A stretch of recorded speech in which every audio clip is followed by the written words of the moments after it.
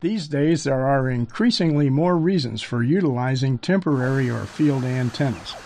Camping and hiking are the obvious, and then there are field-organized trips, hilltopping for DX, and of course we all think we could be vital in some form of emergency communication. W5TOM. You're about 5 and 5 with me. My name is Ed, and I'm located in the state of Vermont. Over. Yeah, very good, Ed. You're about 5 by 8 here. Or you could just go out in the backyard and have fun. And I have a portable station with a automatic antenna tuner tuned inverted V up in a tree. Over. This form of HF operation was far more difficult before the popularity of the automatic antenna tuner, especially the BAT, the battery-operated auto tuner. Usually, the field station is limited to 100 watts, or much less, so it is important to have the most efficient antenna possible.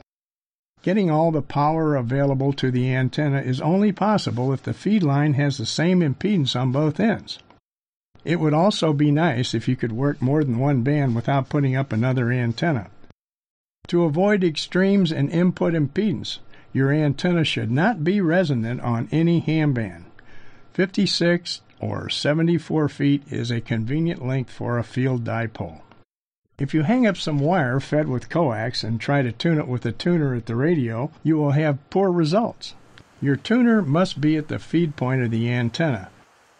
Technically, it must be an antenna coupler, not a feed line transformer.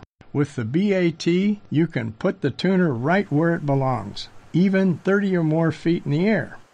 The best tuner for this purpose is the LDG Z11 Pro 2, which will handle 100 watts, and with its latching relays and AA battery power, it will tune antennas for many months or even a year or more. I will be using the one that has the internal batteries. However, you can just attach them on the outside with a rubber band. This field kit is capable of setting up a variety of antennas to suit your situation and environment. Here is a list of what it contains. A slingshot with 2 and 4 ounce weights, a weighted spool of 50-pound monofilament fishing line, 28-foot pre-cut wires with plugs, dipole connectors, coax, light rope, jumpers and connectors, magnets, bungee cords,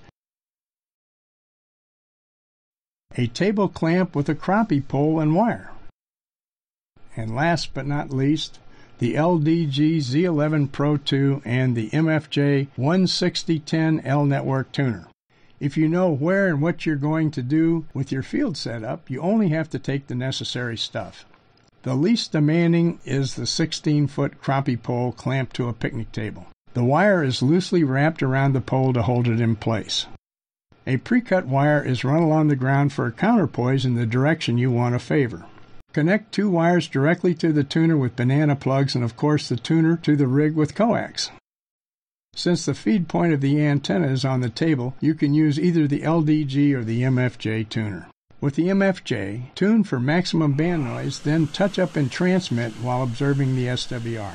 With the LDG, just feed it some RF and it'll do the rest. If you have a tree or similar structure, the same setup can be used by substituting 1 pre-cut wire hauled up into the tree to replace the pole and table clamp. With the feed point so close to the ground, this is a compromised antenna and would be most effective with good propagation and CW. The easiest way to gain elevation for your field antenna is with a slingshot, fishing weight, and monofilament line. About 6 ounces of weight has been added to the spool to hold it on the ground when the shot is made. The 2-ounce weights work best and will give you the best height, and the 4-ounce weights are necessary for trees with dense foliage. It is a good idea to have extra weights and a pocket knife since not all attempts are successful. If your first attempt doesn't put the line where you want, just cut off the weight and wind the line back on the spool and start over. If you are just pulling up the end of a wire, you can use the fishing line. However, if you're hauling up the LDG tuner, pull the light rope up first.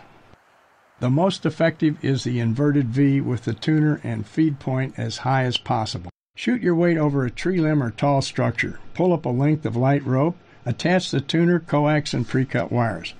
Turn on the tuner, haul it up, and secure the ends of the V with fishing line to any convenient structure or stakes in the ground. To tune on any band, just send up some RF. The tuner will do the rest. This antenna with the feed point about 35 feet in the air will be as good as any home station V or dipole.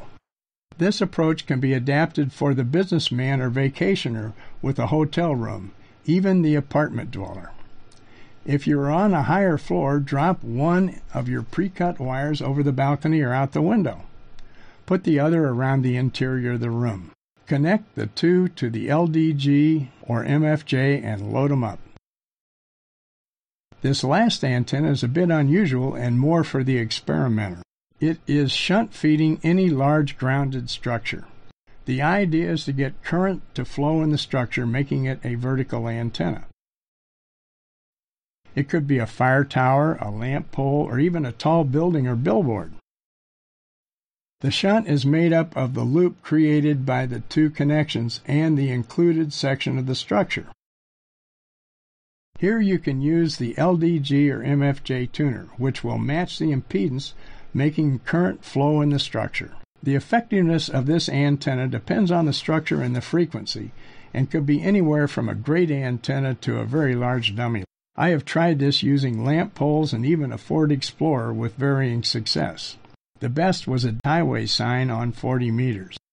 It will get your creative ham juices flowing if nothing else.